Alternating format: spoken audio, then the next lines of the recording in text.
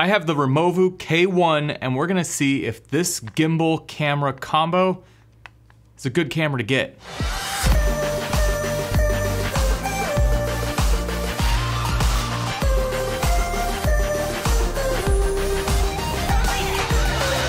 So I'm actually really surprised by this camera. I took it to Vietnam with me, traveled around. I've been shooting off and on with it for a while now, and I just wanted to get a feel for how this camera performs and if it's a good camera to use.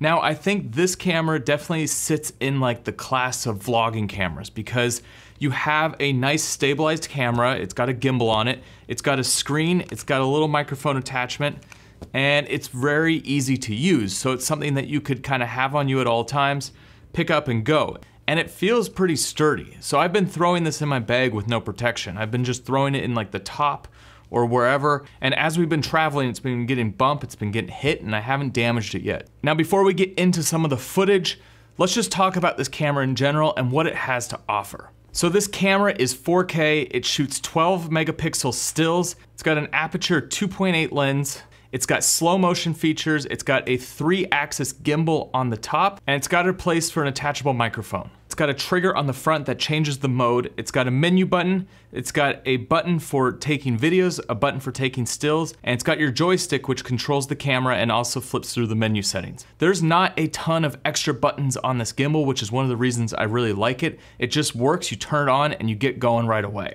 One thing I do love is that it has a QC sticker on the side, so I know that it was quality controlled.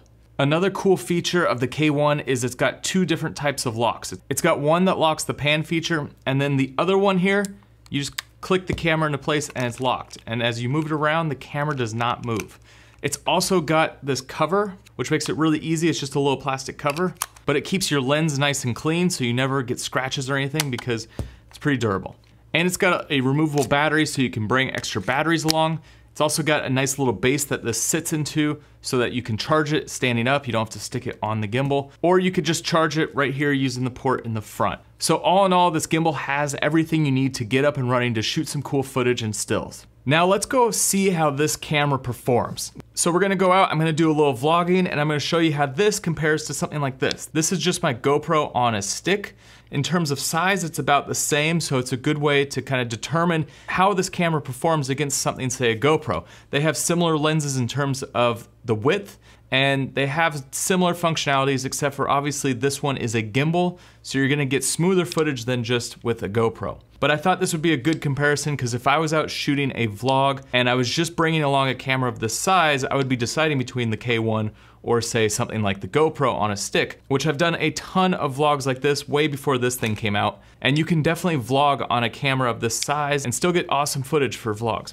Also, in terms of the footage, both of these are shooting 4K and they both shoot 120 slow-mo. So we're gonna see how that looks. And then I wanna compare audio, just so you have something to compare the Removu against. The Removu? Don't really know how to say it. The Removu K1. All right, let's go.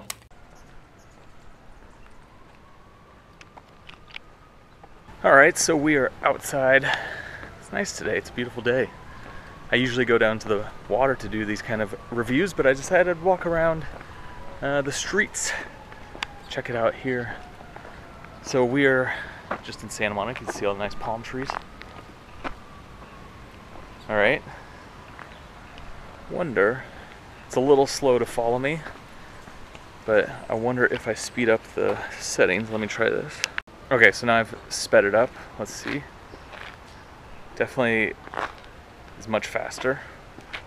So that's one thing. There's definitely some options to change the settings within your gimbal. You get to tweak them to fit whatever you're using. I have the microphone plugged in, so I'm using that microphone. And I'm in a pretty high contrast scene. So that's one of the things I wanted to show you guys is how the footage compares. Now, one of the really cool things about vlogging on this camera is that you have a screen that you can actually see yourself. So you know if you got the right shot, whereas if you're using something else, a lot of times you don't have the screen. Say if you're using like a GoPro or something, you definitely can't see yourself. So that's one huge bonus here. Okay, so now I'm on the GoPro, just to kind of show you guys a quick difference between holding a selfie stick out with the GoPro and vlogging on the Removu. So obviously you don't have a screen, you don't have the microphone that comes with it, you just have the GoPro, but still you can see the difference. Now I'm shooting 4K and both of these.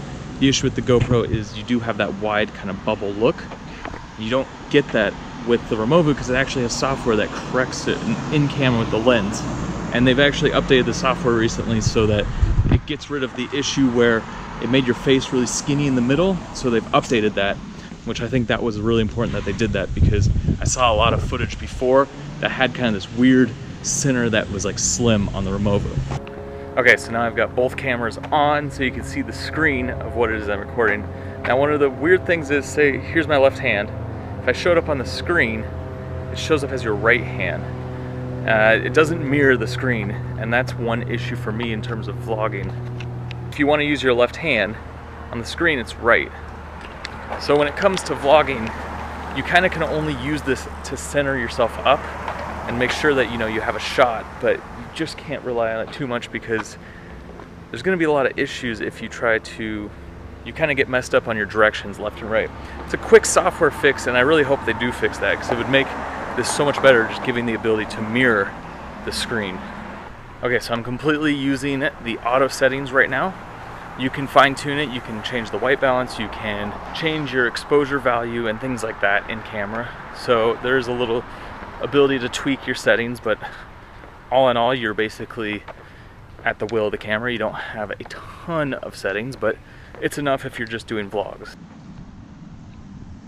Alright, so after playing around with this camera and comparing it side by side to the GoPro, there are definitely some few advantages in comparison to this camera and disadvantages. One disadvantage is just that this camera does not shoot raw photos. So if you're trying to do photography with this camera, you're not gonna get the best photos. You're not gonna have a lot of room to edit them in post. This is definitely more of a video camera, and it's more of a vlogging style camera. The one issue with vlogging is the mirrored screen. They just need to fix that mirrored screen, and then it would make it so much easier to shoot yourself. It doesn't have to record mirrored, it just needs to play back mirrored so that when you raise your left hand on the screen, it shows the left hand and it's not opposite, so you're not dodging back and forth trying to get the center frame properly. Other than that, the audio is decent, it works. It's not the best in the world, but it will get you your footage, and it's better than, say, the GoPro, which has the mics on the camera itself so that anytime you touch anything on the camera, you hear it. And also this has, you know, a nice little dead cat on it, so you don't get a ton of the wind sounds,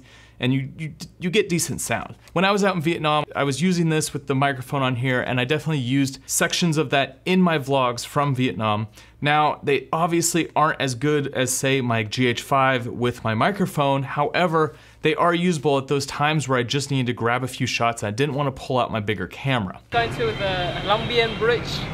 Ah, yes, we wanted to do this. This was on my list. All in all, my thoughts on this Removu K1 is that I think it's a great beginner vlogger camera. If you're getting into vlogging, if you're getting into shooting content, this is like pick up and go. You'll be able to get good footage, just leave it on the auto settings, and you'll get some decent stuff that's ready to start cutting. Because the most important thing when you're shooting any piece of content is that you're telling a story, and this can definitely help you tell a story because you can get footage, you can get decent audio, and you can tell your story. And so if you're using other cameras, you might struggle a little bit, you might try to add on stuff. This, you just get decent audio, you get a decent image, and it keeps it stabilized, and your footage is gonna look that much more professional and better when you're using, say, this camera, because you have stable, silky smooth footage, which looks great in vlogs. When you're talking to the camera, it's not shaking all over the place. People aren't gonna be saying things like, why is your camera so shaky? You're not gonna be so worried about stabilizing your footage using other methods. For me personally, I don't know how often I'm gonna end up using this camera. Like I said, I brought it to Vietnam and I ended up using it in situations where I didn't wanna pull out a bigger camera. This was great in like busy areas in Hanoi, when I was told by the guide to put our cameras away because of the theft in the city. People will just ride by on a motorbike and grab a camera out of your hands. So this was much easier to pull out and get good shots and not have to worry so much about having bigger gear. Also, this is small enough that you can just throw it in your pocket. I had it sitting in my back pocket all the time. So there's definitely times when I feel like I will use this and I will take it with me because it's easy, it's compact, it will get a decent image. It's not the best thing in the world, it's definitely a tool to tell a story.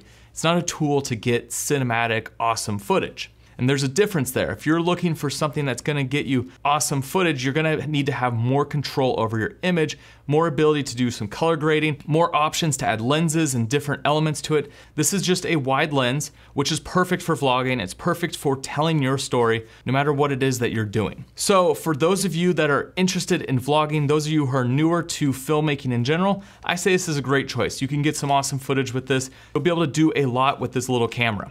Now, for those of you who are using bigger cameras and you're just thinking about maybe this would be good for, say, getting some stable footage, I would say look at some other options. If you're shooting on like a point and shoot, if you're shooting on a mirrorless, if you're shooting on something like a DSLR, definitely consider looking at gimbals for that camera that are gonna be around the same price as this, because you'll get better footage in the long run than you would if you just got one of these to try to be on the side. Now, if you're looking for a camera that's non-intrusive and something that you can just kind of throw in your pocket or the top of your bag, definitely a good choice. So it all comes down to what it is that you're shooting and the situations that you're gonna be in. And the last thing I wanna cover is this compared to, say, the Osmo. Now, I've definitely worked with the Osmo in different situations, and my biggest hang up with that is that you have a monitor off to the side. So you have your phone like this. And that's annoying to me, and it's big and it's bulky and the Wi-Fi doesn't necessarily work all the time, or the Bluetooth, or however it connects. I personally would rather use this than an Osmo. Now, you might get better footage with the Osmo because the camera's a little bit better. However, as a whole, I think it's more of a pain to use. I would much rather use this. It's an all-in-one package that's pretty small. All right, guys, I hope this was helpful in giving you some information about this camera. I think it's a good choice depending on your situation. I would love to hear your thoughts on what you think about this footage in the comments below. Guys, if you haven't already, make sure you hit that subscribe button. There's a lot of awesome content on this channel. I got other reviews, some filmmaking tutorials. Also, come find me on Instagram at Jeven Dovey. And guys, I'll see you on the next one.